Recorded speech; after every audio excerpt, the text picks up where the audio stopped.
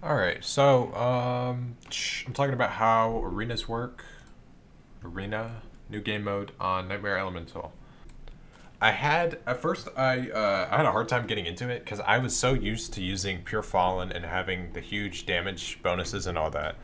Um, but I started using Cataclysm, which is Celestial and Storm, and I started doing really well. This guy even he said he clipped me, so that was funny. But yeah, so because in arena, the way it works is you can 1v1, 2v2, or 3v3 in the arena lobby, and you get these like soul credit things. They're green. Um, so you earn them and you can rank up. I'm not quite sure what ranks do. I don't really know, but maybe I think you maybe get more soul credits. I don't know, but yeah.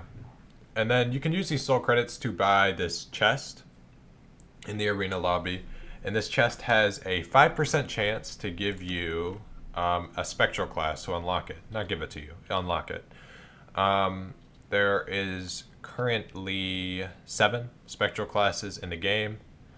Uh, they go from epic to nightmare. Nightmare is pure spectral, so um, I haven't used them yet, but I'll make a video on it when I do.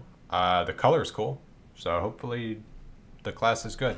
Not like Shackled, which was a huge letdown. um, so yeah, that means that the total number of classes in the game is now up to 92, I believe, if my math is not wrong. I haven't seen a rank up message yet, so I don't know. But that means 92 is the new total amount in the game. Um, so yeah, I would recommend saving your.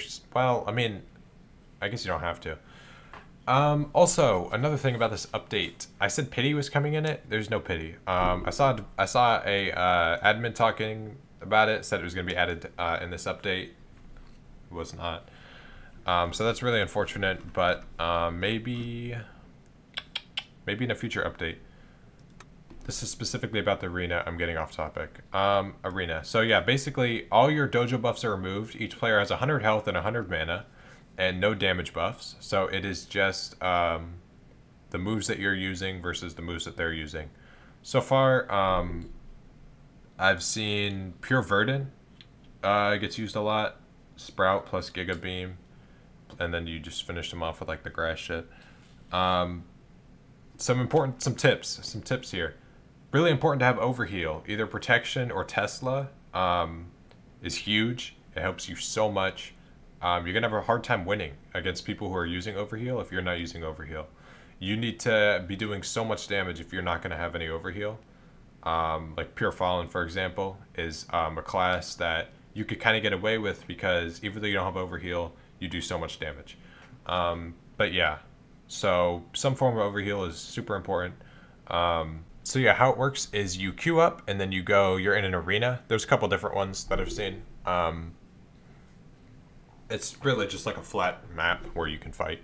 And then there's 5 rounds. First to killing the other person 5 times wins. And yeah, if you win, you'll get. So losing, I got I think like 12 soul credits. It was pretty sad actually. Winning, you get about 130, 128, something like that. So yeah, definitely way more if you win. Um, there's pro lobbies and there's like normal lobbies. Pro lobbies are people only 20 completions and above. Normal lobbies or whoever. I think, and then